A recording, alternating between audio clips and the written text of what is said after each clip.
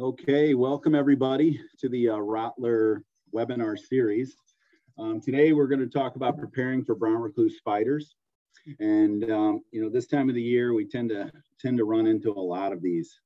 Let me tell you a little bit about them first of all, and then we'll talk about identifying them. The big thing about this spider is they do like to be reclusive, hence the name. So they do like to live indoors and outdoors. Outdoors, it really depends on the weather, and I'll talk a little bit about that in a minute. But indoors, once they gain access inside, if they've got ample food source, other insects typically, they tend to do pretty well because they go and hide in some of those unusual places of the house. If you do find yourself, in the same place, there's some things you can do. You can use a vacuum. You can use a sticky board to catch these things. This isn't a spider that's going to run after you and try to bite you. Typically, when they do bite, it's more of a reactive bite, and it's pretty unusual to get bitten. Now, I'm sure you all have heard horror stories about brown recluse bites, and yes, it is a very dangerous bite. But the bottom line is that this is not an aggressive spider, and they tend to get a bad name for themselves, but just because of the bite. But that's one thing that we see. So back to I want to talk a little bit about the identification. So, the big thing with these guys, they're called the violin spider, the fillback spider. But if you can see right here on the back of they call this the cephalothorax. That's where all the legs attach to the spider. There's this little violin-shaped marking on the body. It's just dark colored hairs on this spider that kind of look like that. So if you're not familiar with that and you're not willing to get close enough to see that, smash it. That'd be one way to get close to it, or catch it on one of the glue boards. The other thing about them is they're typically hairless. Now, there are some fine hairs that are on their bodies that they use for just, detecting motion and things like that. But it's not going to be a big furry, hairy spider like your wolf spiders are. So we get a lot of them here that people ask us to identify. And, typically most of the time, it's a wolf spider that everybody thinks is this guy here. So if you would think that you've been bitten, there are some signs that typically are characteristic of this bite. First and foremost, it's going to be typically painful. If the site of the bite would form any kind of an ulcer or a blister with any kind of dark colors to it, or you find that you get an infection in this area, you should probably seek out medical attention. Getting to this bite quickly can save you a lot of trouble down the road. Typically, the sore ulcers, if you will, and the tissue dies, creating a scar. So the sooner you get that taken care of, the better off you're going to be. And obviously, if you have any breathing issues, or some kind of an anaphylactic shock, obviously seek medical attention right away as well. So that's a 911 call there. So be careful in that regard. As far as territory, being in the Midwest here, we are right in the heart of brown recluse spider territory. We see and deal with them on an everyday basis at Rottler. We catch quite a few of them on glue boards. That's one of the big tools we use to go after them, let alone some of the different insecticides that are out there. But and we target some of our applications into those areas that I talked about before, the hiding spots for them. But there are a couple different species of brown recluse out there. There's a desert species, which is typically in the southwest part of the country.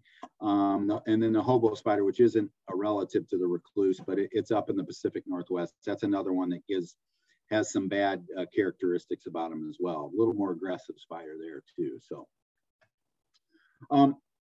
questions are, where can you find these things? Typically if you're outside working around the house, working in the landscaping, we generally tell you, keep an eye out. They can be a multitude of different colors, as you can see by this one here on the rock. It's kind of a dark color, where some of the species are, kind of yellowish, lightish. A lot of that has to do with the diet of the insect. So what are they feeding on? This guy might be feeding on dark American roaches, and this one might be feeding on some smaller, smaller, lighter colored insects. But that does have something to do with the color. Outside, like I said, around the landscaping areas, you'll even get them in the garage, and even the stored items in the garage. So if you're taking those stored items like boxes and things like that and transferring it inside, that's one way that you can translocate this insect, or this arachnid into your home. So the number one place we probably see them the most are in attics and crawl spaces. And those are the areas we focus a lot of our treatment efforts into. You find them in closets as well. It's a quiet place, and that's where you store a lot of clothing. So, and that's typically when you have the conflict between the spider and humans is when you get into changing of seasons. So this fall, next couple months, you might start breaking out those sweatshirts or those, sweaters, or the boots. Those are the times you want to shake those things out and make sure that there's none of these spiders in there. And that's typically when you get the bite. It's a reactive bite. It's, you put your arm in that sleeve of that sweater, and he happens to be, or she happens to be there, and she bites out of reaction. So the other places they like to hide, up in the living space, underneath furniture. Bottom line is this insect doesn't, or this arachnid, I keep calling it an insect, I'm sorry. It's a spider, 8 legs. They tend to like to stay out of, high trafficked areas.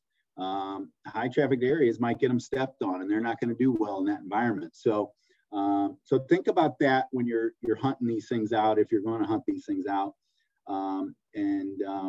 If you're going to place out some glue boards, that might be a good thing to do in those areas, underneath the furniture and the closets, things like that. And I'll talk a little bit more about a glue board here in a minute. But I like to point this picture out, because I did mention before, attics are probably the most popular place that we see them.